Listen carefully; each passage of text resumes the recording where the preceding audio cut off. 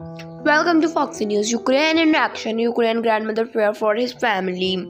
A Ukraine grandmother, she living in northern area, says she is very scared for her family as they try and escape in her home country.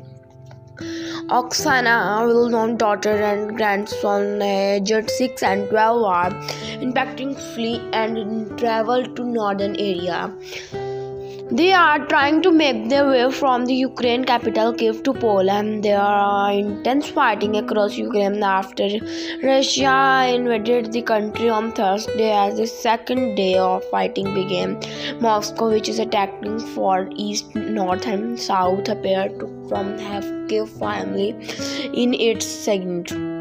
Overnight, the country was hit by blast with at least one block of flash damage and several citizens thought Russia had detained Karen and her family. Ukraine army has been engaged in fierce battle close to Kiev with Russian troops attempting to seize and airfields to the outskirts of the side.